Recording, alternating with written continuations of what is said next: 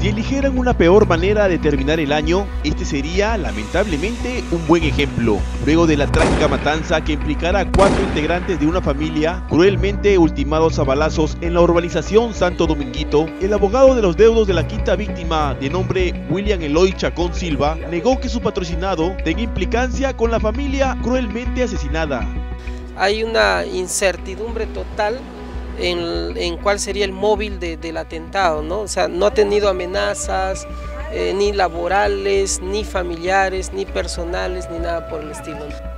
William es funcionario en la Municipalidad Provincial de Selendín, Cajamarca, ¿no?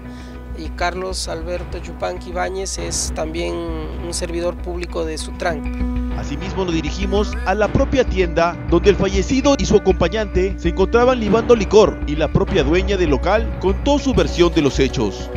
Yo estoy saliendo y escucho que suena como cohetes. Yo he salido y la señora me dice, ábrame su puerta por favor, ábrame. ¿Qué pasa? Le digo, no, a un señor le han disparado. Y yo salgo y los señores estaban allá, pues, atrás del jardín. ¿Nosotros? Los dos, los señores, habían corrido para allá. Pero ya les habían disparado.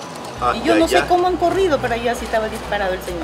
Las víctimas asesinadas en la sangrienta fiesta familiar fueron identificadas como Tomasa Robles Ruiz, de 42 años, su esposo Pedro Peña Otiniano, de 50, y sus hijas Melissa Peña Robles, de 21, y Vanessa Cruz Robles, de 26 años.